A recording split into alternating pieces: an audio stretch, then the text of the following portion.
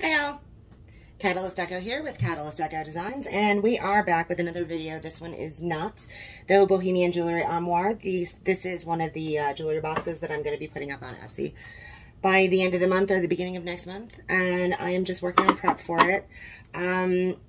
After the Bohemian Jewelry Armoire, I'm actually looking really forward to doing something a bit simple. So I found this cool box. I've already taken it apart, so here, let me just put it back together so you can see. The hardware will be a surprise because I've got it all blocked off in a way. But it's really not that serious. Alright, let's put these back in here. I really like the fact that this one has drawers that stop. I like that. Okay, so it goes like it's like this, and then it has glass, and it's really pretty. And so I thought it would, and it's also a pretty decent size. It's got some nice storage. I'm not going to need to redo the lining either. I'm just going to have to clean it out really well. So, but this white, this really pretty white, it kind of suggested to me this Magnolia Gardens transfer. So I've used some of it already on another box, but there's still plenty of pieces left that can go on this box. And so what we're going to do right now is do a little bit of a scuff sand, just a little bit. It's not going to need much. And then we're going to maybe do the first coat of paint. I have to decide on a color though. All right, so anyway, that's what we're doing. And let's just get started. Let's get into it. So the main reason why we're scuff sanding, and I have covered this before, but the main reason to scuff sand is for adherence. You just want to, this is like MDF. And you just want to make sure,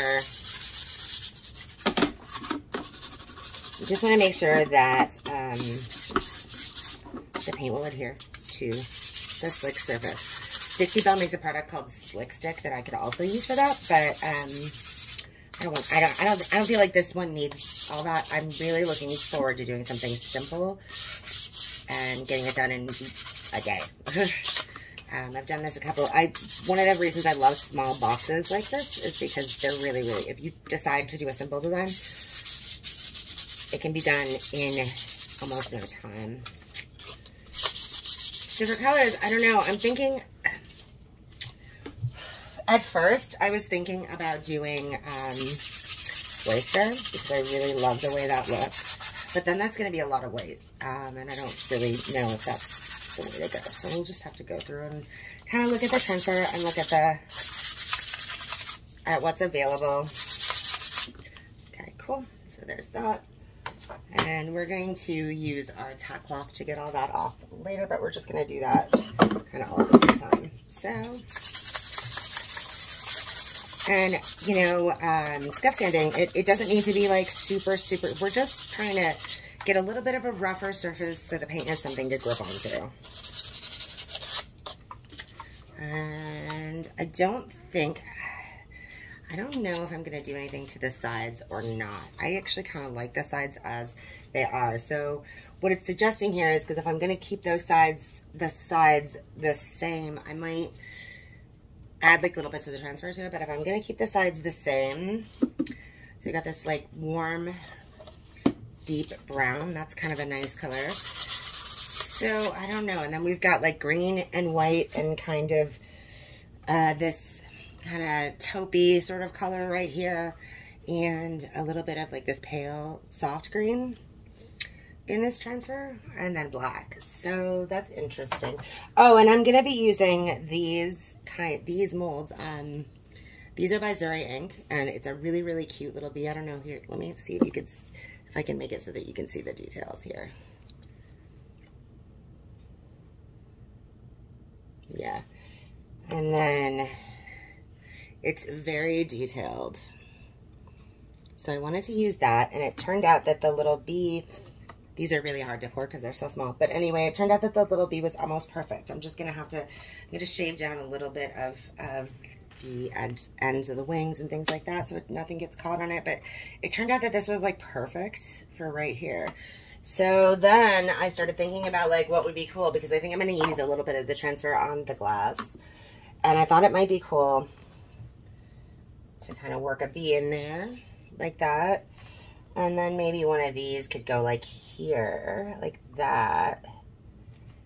You know, something like that. Maybe like that. And then I might do like a floral arrangement type thing over here. I haven't quite decided on that yet. Oh, that's kind of cute. That's kind of cute.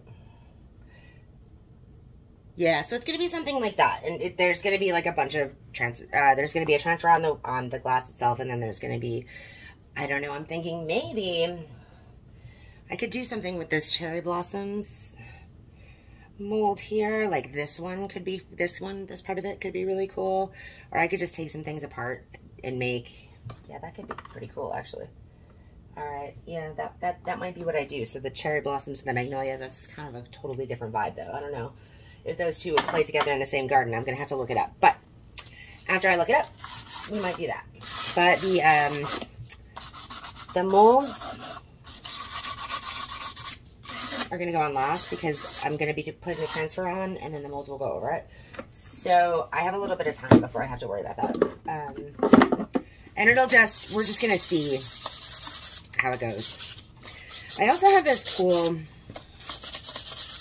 these lace that are by Cece that for redesign with Prima. These are really cool, and it turns out that like they fit right here, and when something fits, it feels right, but it seems like too big. So we're just gonna have to see. I'm just gonna have to see how it goes, and then I'll be like the final phase of it once it's already painted and the transfer's already put on and it's already sealed. Then I'll do the molds. These were just here because I also thought about like using these here. I love these ones. I also thought about using those there, but I use them so much that I thought maybe I want to try something new, and I've been really wanting to use these bees. Like, I've really been wanting to use them ever since I got them, and I just feel like the bees with the magnolias, that works really perfectly. So we might keep it simple and just stick to the bees, and we might not even use the dragonflies. That's not the same vibe, really. Although, magnolias, south, ponds, maybe. I don't know. We'll see. Maybe we can make that work. Alright. Maybe we can make that work. We'll see. We'll just see about it. But anyway, scuff ending normally doesn't take that long. This long, I'd normally be done by now, but I thought I would tell you all about the... Right. Let's just get this done real quick. Because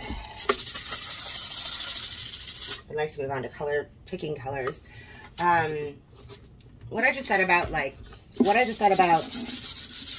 magnolias and the south, that kind of suggests green. And I know I've been using greens and blues a lot. I thought about not doing that this time. I thought about going with anything other than greens and blues, because I've been working with those colors a lot recently. And I'm a little bit worried about becoming known for just doing blue and green things. Blue, green, and purple things. And I don't know if I want that. So, but what I just said about the swampiness and the dragonflies, like the pond, not swamp. Let's go with the word pond, not swamp. Kind of suggests, you know, like a magnolia tree over a pond, and that's why there might be some dragonflies there as well. So maybe I'm gonna look and see, because ponds can be like any color, really. Like, I mean, greens, and ponds can be any color. Well, I mean, they're you can do anything with ponds though. Like I could deal with like inspired by like koi fish. That could be interesting.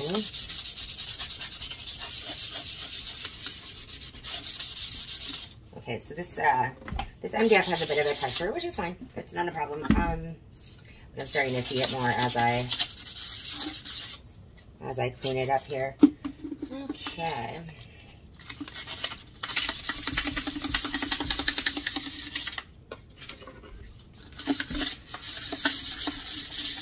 I really like this back part. It's not up in the back.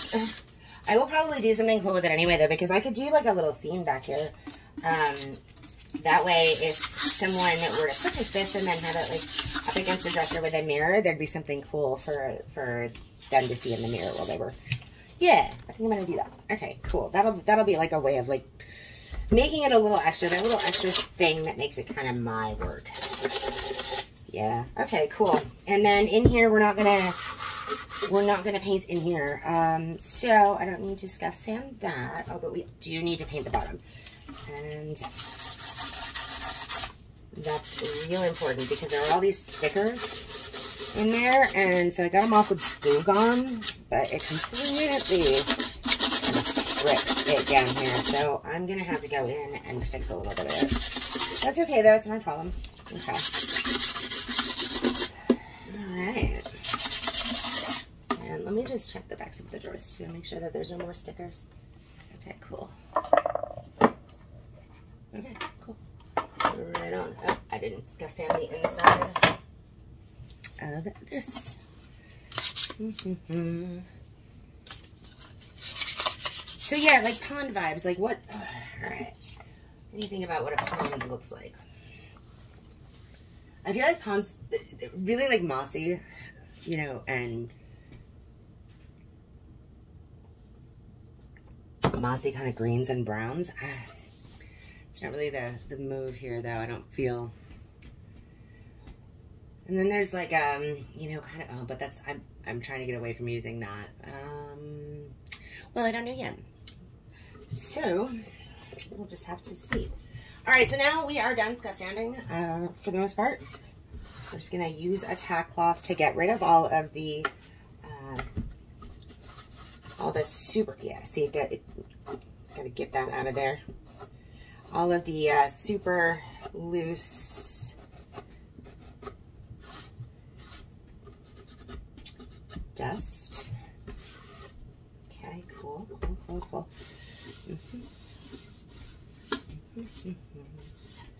Nice. All right, so that feels a little bit, yeah, there's a couple of scratches in it from the sanding. That's okay. It was a little bit higher or lower of a grit than I wanted to use, but I couldn't find the specific grit I wanted. But that's okay. It's not going to be an issue.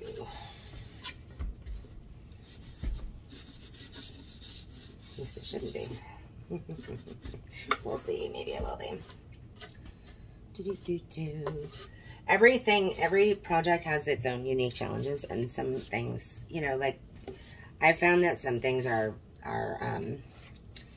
like it'll work 99.9% of the time. What I do will work, and then the one time that I'm trying to show somebody, it's the one time that it doesn't work. So that might be the case here, but I don't think so. I think this will be fine. All right. Yeah, all right, so we're gonna clean this again with white lightning after this part, just to make sure that everything is completely cleaned. All right. I know this is kind of boring, but I just wanted to show you that prep is really, really important, but doesn't have to take forever. So I've only been really working on prepping this for, like, I guess probably an hour. And the only reason why it's even taken an hour was because I had to clean off this area and set up to do it. So jewelry boxes are great fun for that, in that way. All right, so here is my white lightning bottle, and where is my... Oh, there it is. There we go. Shuttles. Okay. Just have to be careful not to get white lighting in on the white of here, because it could stain it. So let's just go ahead and turn that over so that doesn't happen. There we go. Okay. Clean, clean, clean. Clean it really well. Alrighty.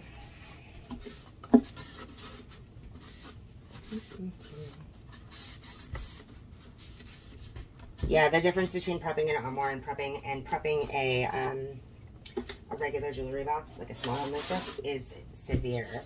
There's not that many moving parts on a box like this. There's not that much hardware. There is not a lot of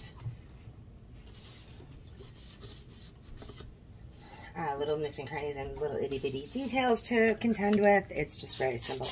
Oh, I'm really excited about what I'm going to do in the backyard. That little scene thing so that they can put it up against a dresser with a mirror. Like, that's, oh, that's, I mean, it is going to limit my audience to people who have dressers with mirrors, but that's not uncommon. So, you know, and you never know, like,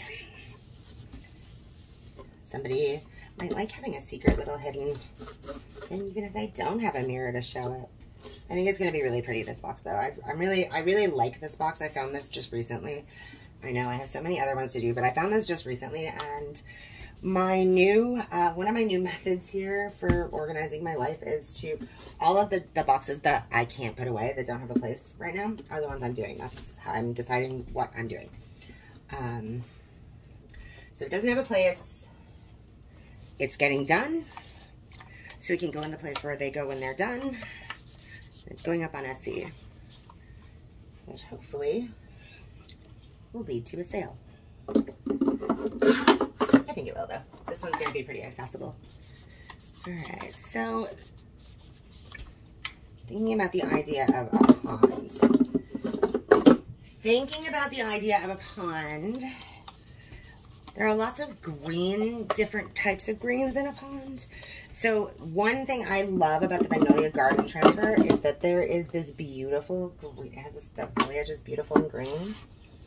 Like a really, it's got a nice dark, like cool tone green. It's such a pretty color. I'm gonna go ahead and set up for that. And so I will also film that video. I'm going to go ahead and set up for that, and then I'm going to mix some paint for you, and then I'm going to come back here, and I'll be filming that as well, and then I am going to come back here and paint. And so I think I'll break it up into 3 different videos. Painting, or prepping, this one, painting, and mixing paint, and then applying the details, like transfer, and resin details. So I think that's how I'll break it up. It'll be a 3-part series. And I'm probably going to do it all today. Okay. Have a great night, and I will see you on the next video. Don't forget to hit like and subscribe to be notified whenever I upload. Have a great day.